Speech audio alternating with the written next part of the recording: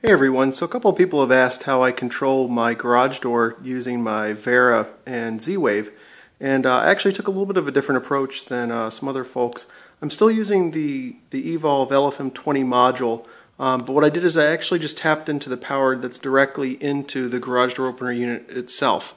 I'm using a Liftmaster basic contractors grade chain drive garage door opener, and if you open up the garage door opener, you can see on the inside here there's terminals where the power actually comes in from the circuit that you're using to power.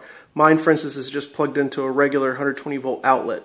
And what I did is I just matched up the white and the black wires for your load and line, and also your ground wire, which connects to the ground and the chassis of the unit itself. And then I just drilled a hole in the back of the unit and then connected my LFM-20 to those. The two blue wires are obviously going to the triggered output that you're usually using from your wall control, and I went ahead and connected those on the back. In my case, I actually went ahead and used wire nuts to make little pigtails so that we didn't have too many wires going in off those screw terminals. So from those screw terminals and from all the safety sensors and the wall switch, I just connected those and then actually ran the wires back inside to the unit to make the connection inside to the LFM-20. So pretty simple setup. Then obviously I'm using the garage door plug-in that you can find online. Thanks a lot, guys. Hope this helps.